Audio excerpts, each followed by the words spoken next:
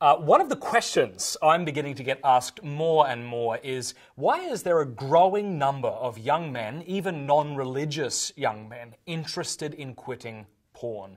I think it's fair to say that in today's culture it's pretty much expected that all men will watch porn.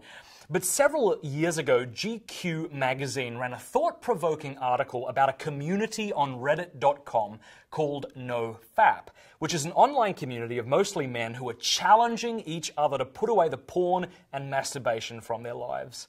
Now, what I found interesting about this subreddit group is that it wasn't a group originally formed because these guys had a moral problem with porn, though I'm sure many do, but because they had a biological problem with it. A lot of these guys had developed what doctors are beginning to call porn-induced erectile dysfunction, which basically means they can get physically aroused by porn and only porn. They might be with their wife or girlfriend trying to get an erection or trying to climax, but they can't do it.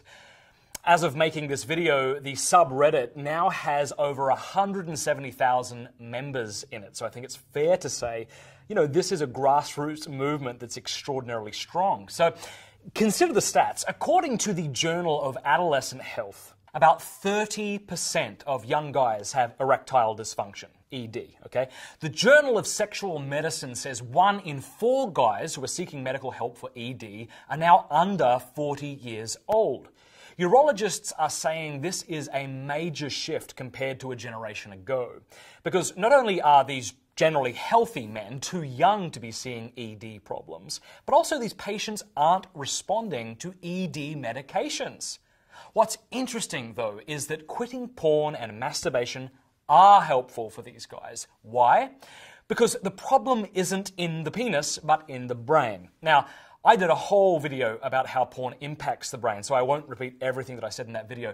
But we should say, we now know from neuroscientific studies that porn does impact the brain in a big way, which can lead to sexual health problems.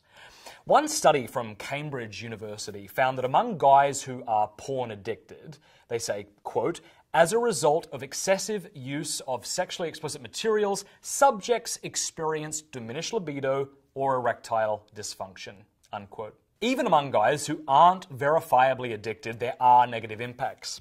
In a study published in the Journal of American Medical Association Psychiatry, researchers actually measured how the amount of porn use correlated to changes in the brain structure and how different regions of the brain responded to sexual images.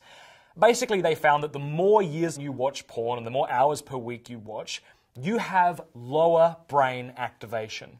So researchers said the more intense your porn exposure, the more your brain has a down-regulation response, aka the more porn you watch, the less sexual arousal you experience.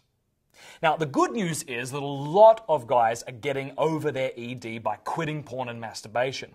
I had the pleasure of talking to the founder of the subreddit group I was talking about, NoFap, a while back. His name is Alexander Rhodes, great guy.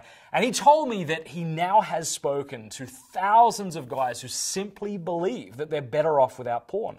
They don't want to train their brains to be turned on by only porn. He said, quote, I like to compare pornography to cigarettes. For the consumer, no matter how much you're consuming, it's always a harmful thing to consume, end quote. If you want to learn more about how porn can cause ED and how to reverse the process, go to covenanteyes.com. Again, that's covenanteyes.com.